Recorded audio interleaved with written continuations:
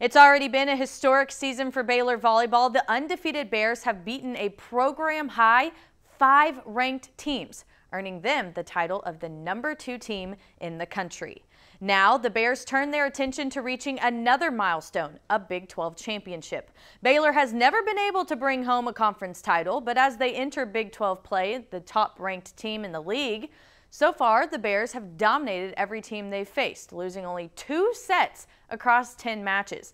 That means they're focusing on individual points to improve as they head into conference play. We know we can do great things, but today is the most important day ever. And yes, we do have to harp on those small points. Like, we'll break down in film every little thing. Like, even if someone makes a false step on a block and they saw it the wrong way and they have to go back. Like, that's the kind of stuff that's like, okay, why did you see that? Even the little things. So yes, we're trying to learn from every little detail. The Bears open conference play with a trip to Kansas to take on the Jayhawks Saturday before returning home to host Oklahoma next week. And I think that's something, if you are looking for something to do because it is so still hot outside. Oh yeah. You should go over to the Farrell Center and watch the Baylor volleyball team because it's a lot of fun. She was making direct eye contact.